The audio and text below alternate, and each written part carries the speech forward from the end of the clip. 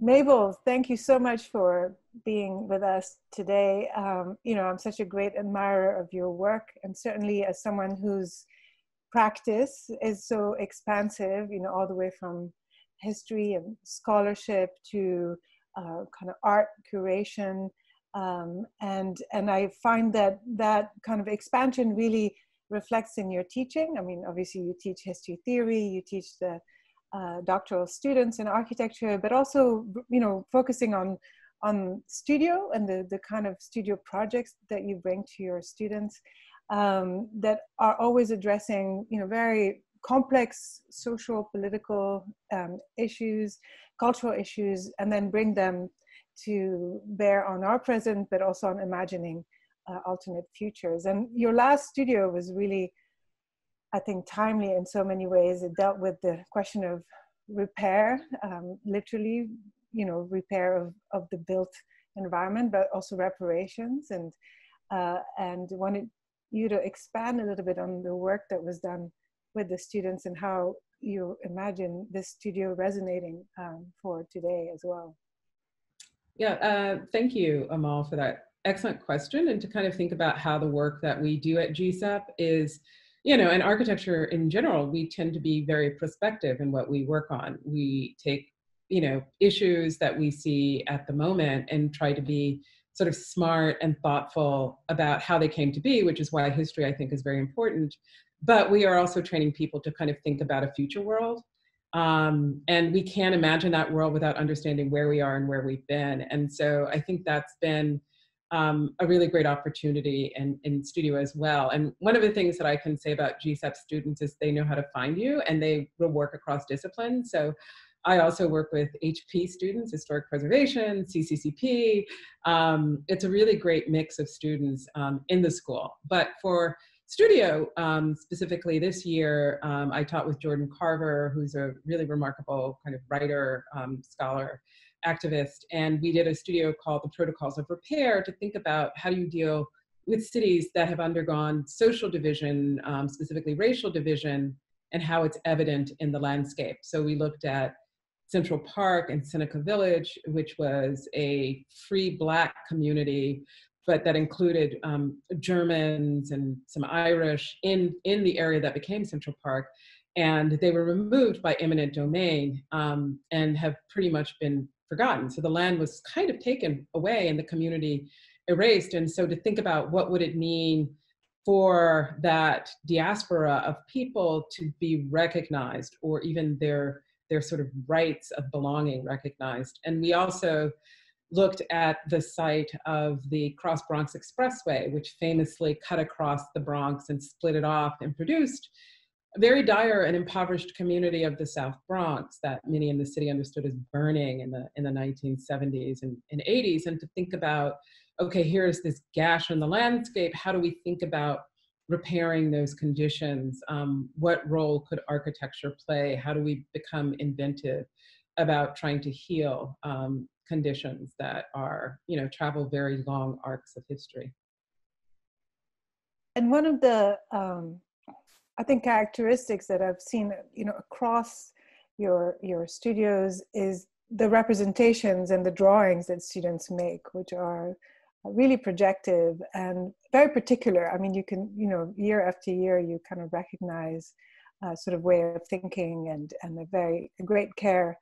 And so I wanted to expand both on drawing as a practice and this question of representation and how it ties, both the practice of representing, but also, expands notions of who gets to be represented and how. And I'm thinking in particular about your Afro Imaginaries projects and other such kind of investigations of representation. Yeah, I mean, I think the question of representation, certainly for me, was something that I actually, because I am a GSAPP alum, that I can say, and I started to understand the implications of representation in my last studio with Stan Allen when I graduated in 1991.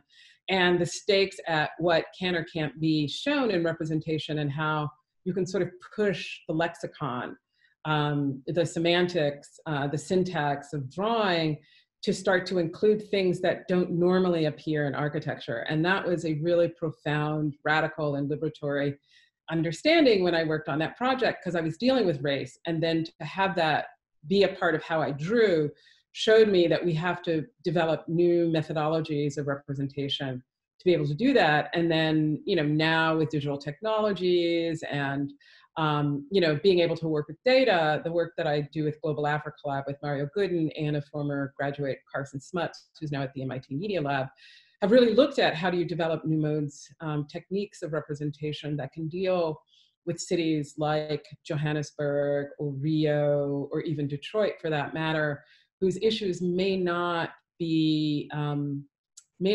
visible and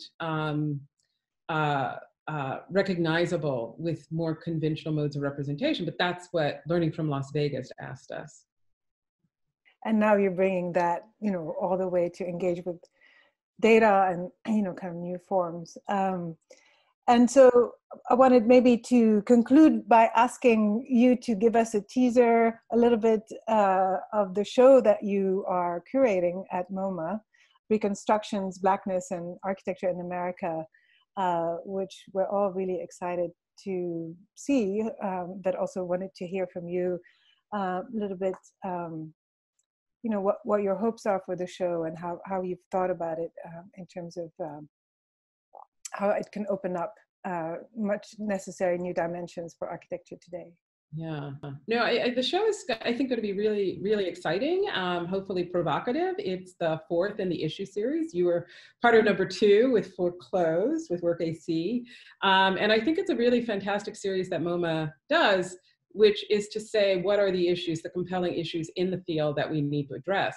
The show in part came about because as the museum really took stock of its collection, it started to realize, oh, modernism, modernity is not just old white men doing modernism, but women were an important part. People around the globe were producing all kinds of modernisms. Problem was, when they got to the Architecture and Design Archive, they couldn't find anything by someone who's Black, African, African-American, you name it, or at least not obviously stated so. And that kind of led to the question about why that was the case, with thousands of objects in that, and in what ways hasn't the Architecture and Design Department addressed these issues? And so what is the status of Blackness in architecture?